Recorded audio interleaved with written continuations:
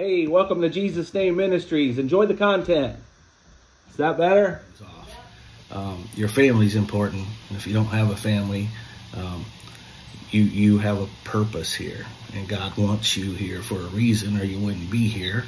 And that's only for you to seek that out, and not join some religion and have them seek it out for you or tell you what you should be doing.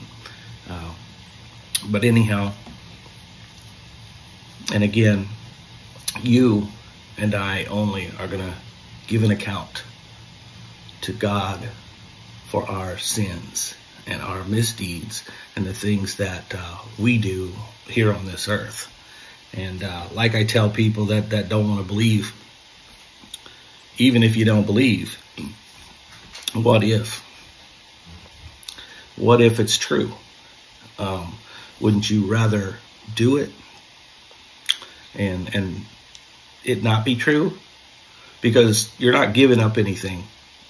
You're giving up heartache, cruelty. You're giving up basically sin to not go to heaven if it exists. And my faith says it exists, and your faith may not. But as you go through, if you'll apply that little measure of faith to God, He'll show you that He exists. Now, a lot of people hold God to, hey, if I don't get rich, or I can't pay my bill for the electric this week, then you don't exist. Well, we can't put God in those terms. I know there are references in the Bible where Jacob did that. Gideon did that. So yeah, there Hezekiah did that. So there are things that God will go above and beyond, or just kind of step out of the zone, so to speak, the norm, just like the lady with the issue of blood. So anyhow, it can happen, and if you have the faith to make it happen, I say go for it. But anyhow, I don't want to just be running on here, but this message that this guy put on, that I played here in the beginning, it's just amazing that people allow other people to have so much control in their life. They will shame you. They will apply what they feel the Word of God is to you wrongly. They're doing it every day. They're deceived, and they're deceiving. So I'm telling you, there's no one but you that has to be accountable. And I would say that if you are just coming to this, you're finding out that this thing for you is not working out, that you need something more from Jesus, or a higher power, which we will say that Jesus is the ultimate higher power. Religion is not the way to go. EAAA is not the way to go. Now, if you do want to go to those things, just don't look for salvation in those things, okay? Better Life, I go to the doctor because they have access to tests that will allow me to see what my body's doing. I'm not putting my faith in them. I can't just go to the hospital and say, hey, I need some blood work up on me, and this is what I want. Now, I'll caveat that with this, that yes, you can buy packages, blood panel packages that tell you if you have this or that, and they will check. And so we are coming to a point that, yes, there are some of those, but to determine the markers for certain things that a doctor is trained to see that you can't see, I just don't feel like I can be my own doctor. So I look to them, and then I ultimately look to God. But if I don't know something's wrong, I can't fix it. And so that's what I'm trying to tell you this morning is kind of where I've been, is just kind of focusing on things to better my family, better my mental capacity, and to strengthen my faith in Jesus. And so just sometimes you step away and you do an assessment and you say, where am I? Where am I going? Am I still doing the right things for the right reasons? And what obligations might you have that is outside some religion or some peer pressure or some group of friends that depend on you to be XYZ, and you can't really be you. And I don't say you in the sense that, I'm just going to do what I want to do because I'm my own God. That's not what I'm talking about. I'm talking about the person that God may be leading you to be that is not conflicted with peer pressure, religion, your job. So anyhow, in no means do I say quit your job, go do this or that. If God provides a means for you to do that, amen. But anyhow, again, with this guy talking about people standing up for Jesus, and I'm going to just play it again so it's back fresh. I just want to give you a little, hey, I've been away for a little bit. I haven't been doing any videos. Been focusing on spending time with my kids, my family, taking care of myself, making sure that everything's good. And so hopefully we'll ramp back up a little bit as the Lord lays things on my heart. And but I kind of felt that I wasn't really dropping the ball on anything. I wasn't changing on anything. There's plenty of videos out there. If you need somebody to hear the message, there's plenty that has been already recorded. So anyhow, we'll get back in, and I've just been seeking the Lord for things. And as he gives me something, I will definitely try and bless you with it, share it. I'm nobody except Jesus be with me. And so anyhow, let's go through this, and I'm not going to really expound on it a whole lot, but this is what people in religion say today. I did a call at the church I got to speak at the other week, and I said, are there men who will hold the line for biblical truth in this country? Stand up. One guy stood up. Now, when you say biblical truth, again, not everything in that Bible that has been written is something for you to do. And this is why we have 35,000 variations of followers of Christ, as they say. So that's a problem.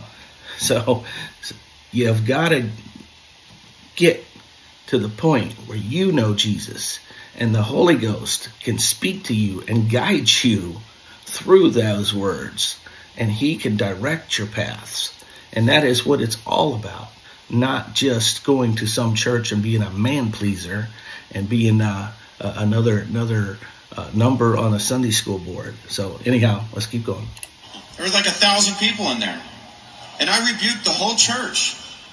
I said, you want to be bold for Christ outside? You can't even be bold in front of a bunch of Christians? I just want to stop here. That's all good and well, in the sense that they are seeing their hypocrisy even within their own false way of teaching. And they are seeing that. And but here the whole thing is, I was at some point saying, maybe I do better from the inside. And I'm like, no, you don't do better from the inside.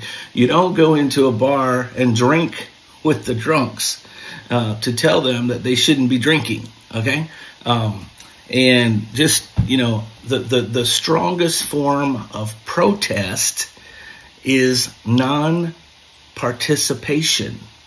That is your strongest form of protest. You do not, you eschew evil. You turn from evil.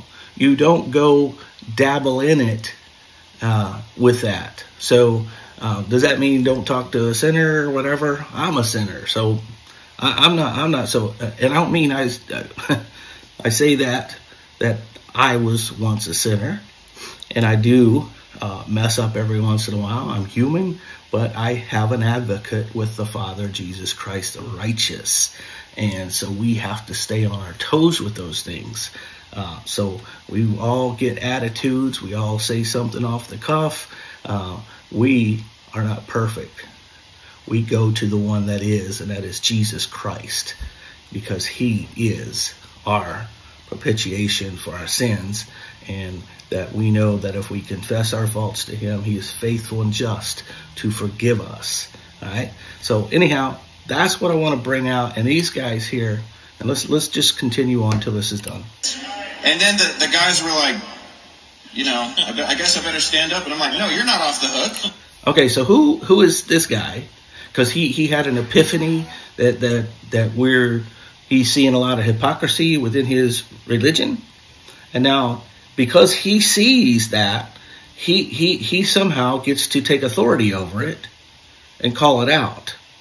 And he is not going to let them off the hook. Who is he? See, this is the problem with religion today, is because there is a hierarchy and everybody's just combating for that position, that pole position. They want to be higher and higher than the other person. And oh, look at you. Well, I'm better than you because you did this, and you look at your life, blah, blah, blah. Look at mine. Look, I don't have all those problems. Look, I should be better than you. This, and I've told you guys this over and over again. Matthew, Mark, and Luke, all three. Jesus said, you don't compare yourselves among yourselves. And Jesus said, this will not be in my kingdom. This will not be among my people. That's basically what Jesus said. When the mom said, hey, I want my two sons to be on your left and right hand side. Jesus said that don't happen here. I don't play that mess. But religion is all about it. All right, let's go on. You stood up at a guild. This is where the issue is, and judgment starts in the house of God. And I believe as Christians, we need to be calm. Again, judgment starts at the house of God. This, if you want to frame that properly, when you go in there and look at it, I think it's in Galatians maybe, but it's in one of the epistles there. And if you look at that, who is talking? They're talking about a man-made church setup. And this church setup is not founded by Jesus. This thing is not what Jesus had meant for us to do, because we will be controlled, or I say control, we will allow control to one, and that is the Holy Ghost, the Holy Spirit. Amen. And this guy, when they quote that stuff, this is talking about the framework of a business system of a religion, which we have nothing to do with when you serve Jesus purely. Let's go on. Christian men to say, look, it's time to stop playing games. It's time to get your foot out of the world. It's time to die to yourself. You have a cross to carry. Now, don't get me wrong. A lot of these things that they say, oh, yeah, well, that's right. We should die to ourselves daily. And that comes from some words of Paul. Not everything Paul said was bad. I'm just telling you right now, what Paul set up as a church had nothing to do with Jesus. That is wrong. It is a religion. Jesus spoke against that. He railed against the Pharisees and the scribes. And that is exactly what Jesus meant. That you are not looking to me. You are not being led by the Spirit, who are the real sons of God. But you are being dictated to. You put up man's traditions over God's. And that is what we're looking at today in religion. Get out of it. If you want to call it a club just to go check out people, you want to have friends with people that go to church, go ahead. But I'm not going to participate, because my strongest form of protest is by not conforming, not participating in the things that God has showed me is very wrong. All right, let's go. And that doesn't happen in secret. It's happening in public.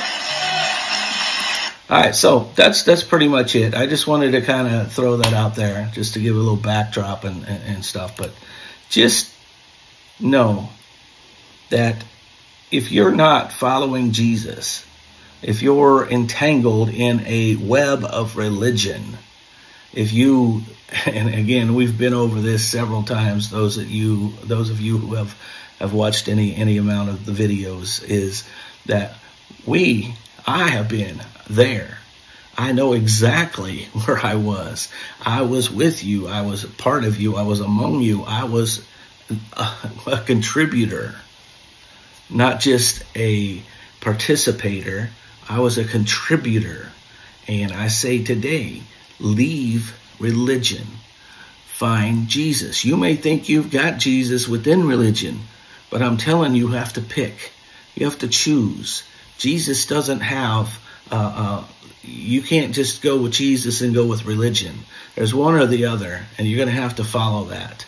Anyhow, God bless you guys, and I appreciate any of those that listen, and I hope we bring you some content that is good for you, and we'll just keep doing what God said to do, and that's kind of where we're at. And once again, I appreciate anyone that listens. I'm not out to make a name. I could care less. I want you to know Jesus. All right. Thank you. Have a good day, and God bless.